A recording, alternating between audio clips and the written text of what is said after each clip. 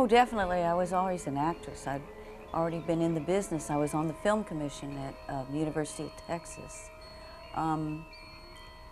But the casting directors kind of shied away from the Texas Chainsaw Massacre.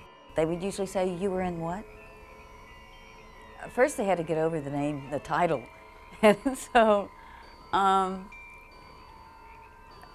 well, my name was on the marquee, and it was with that title, so yes, they did notice, and there was a lot of controversy, so yes, it did draw attention. I went out to LA, and that's when I got Helter Skelter.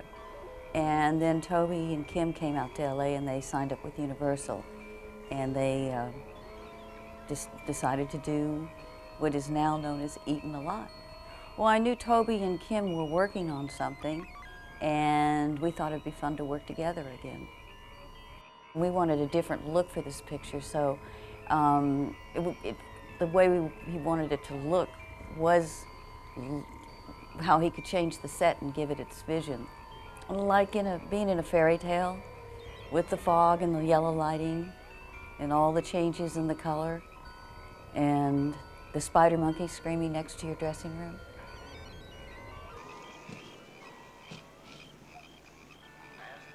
How do you do, man? Oh, just fine, thank you. I played Faye, part of this dysfunctional family, played by William Finley, my husband. He was wonderful. He's a great actor, he's a lot of fun, and he's terrific to work with. Snoopy! Kyle Richards played my daughter. She was a sweetheart, she was a baby. She was just a really, really nice little girl. They done shot up my leg. Didn't hurt nothing much. Give me a scare. Neville was a real interesting character. Neville did stay in character. You gotta hand it to him there. He scared me a lot of times.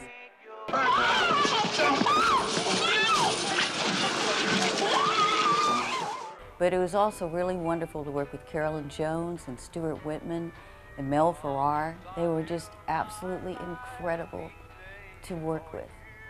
And it was just, that was a wonderful experience.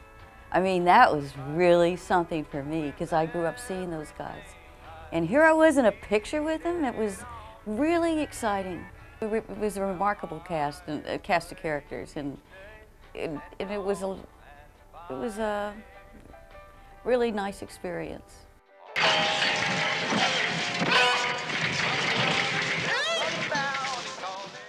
When I told my parents to go see it back in Houston, I didn't realize that the first scene was taken in the whorehouse with Carolyn Jones as the madam and Robert Englund with one of the girls. And there's my parents, and the camera's focused on a belt buckle, and then it pulls back and there's a line to go with it. Name's Buck. I'm raring to fuck. And I think they brought their bridge club.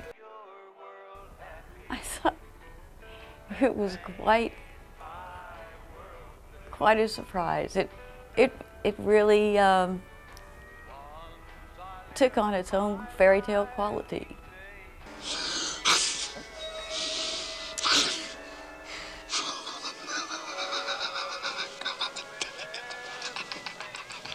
Well, this is a Tobe Hooper movie, and it does have his signature on him. And let's face it, Tobe has a special quality that makes him the kind of director he is, that draws people in. And even if you do miss it the first time, after years later of going in and looking at it, you do find something that makes it unique and special and what people want to see.